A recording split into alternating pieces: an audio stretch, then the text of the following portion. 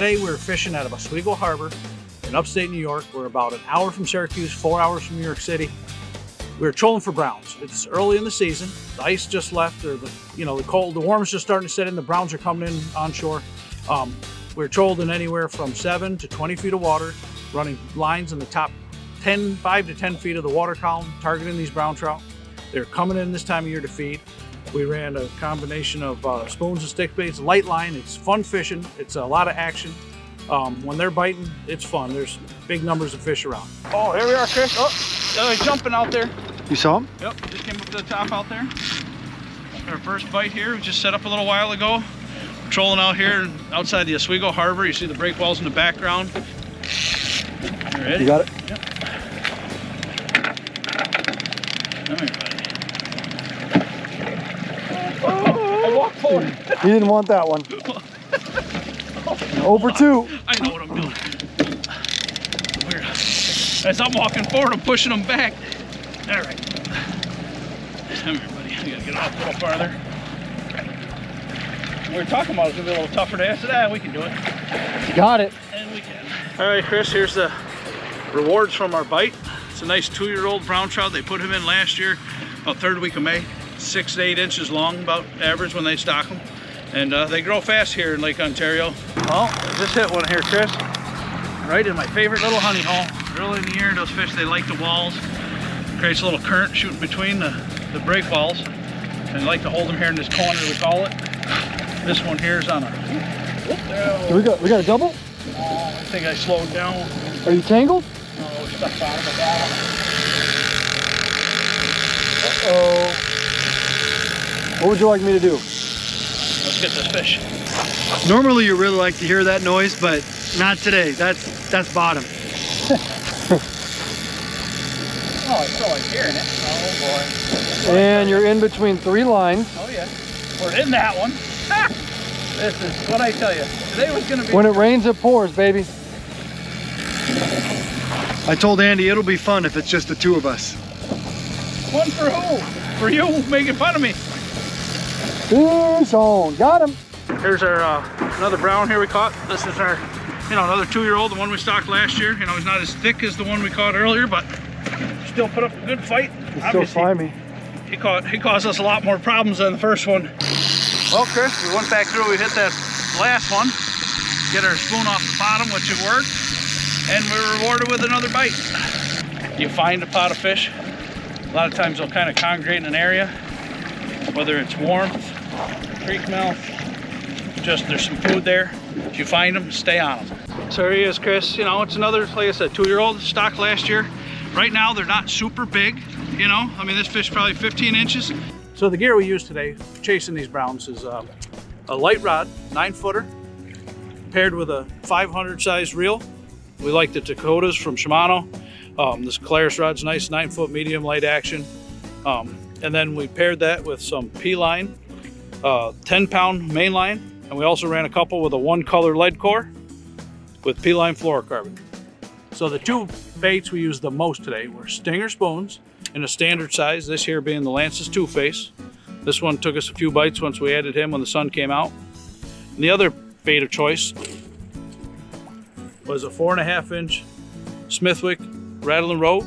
It's a floating model. It doesn't dive too much, has a small bill, but it's just under the surface. Those fish can come up and grab it, and it has a great wobbling action that those browns really like. The 2 scents we used today, anchovy and herring. These 2 are my favorites when we're chasing browns this time of year, and they both can work at the same time. Some days are very picky, so I like starting with both and figuring out which they like. Today they both worked. Guys, I'm going to show you the herring fire gel that we use today. Now I'm going to show you how I apply this to my lures. So I take a little bit, what I like doing, just get it right in that cup. You can see there's still a little some there. So because of that little bit of a cup, it kind of sits in that little cove there and holds on and just slowly disperses. And then if we go to like a stick bait, we just rub it right down their back, right on the sides. So as you can see, it doesn't change the color, but it stays on there and it kind of comes off, and they can leave a little scent trail for those fish to pick it up, especially in that dirty water that we're fishing today. Well, Chris, I think we found them.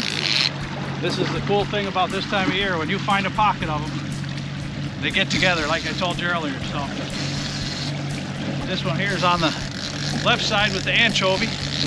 That's the other thing this time of year, they're really good eating. Ooh. He's a little thicker. Well, Chris, here's, oh, he just like, trying to get this one out of the net. We just missed. I saw that bite. Like I said, I think we found him, Chris. We're on him now. Like I said, we just scooped this one and we had another one pulling on our outside board.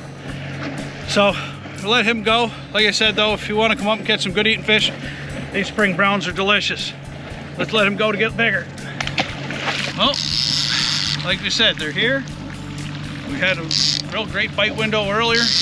We caught a bunch of fish in about an hour. We took, I don't know, 5-6 bites. And we went about an hour with nothing. Then we just landed one. We had another rod go. He didn't stick. And whacked another one as soon as that one missed it. So.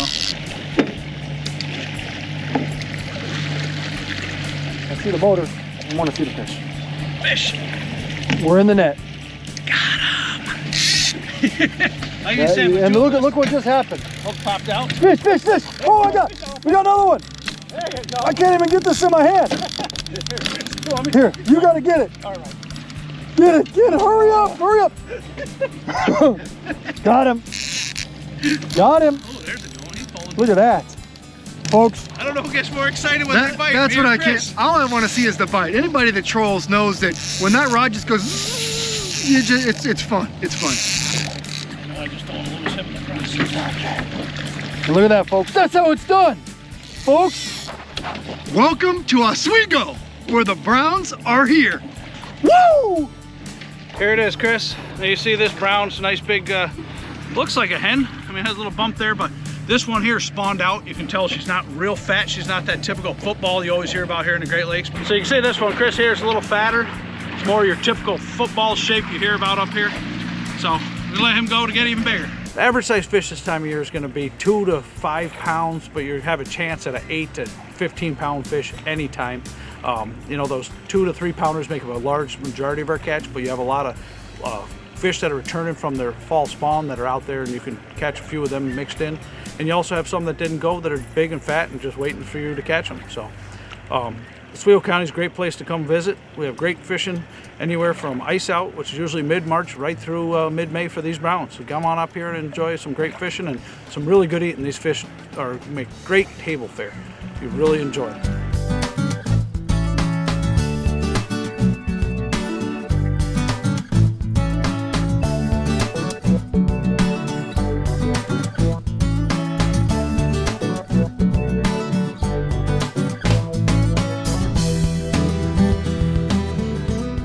Pautzke products are available at sporting goods stores near you. If you can't find the specific color, size that you want, make sure to go to Pautzke.com.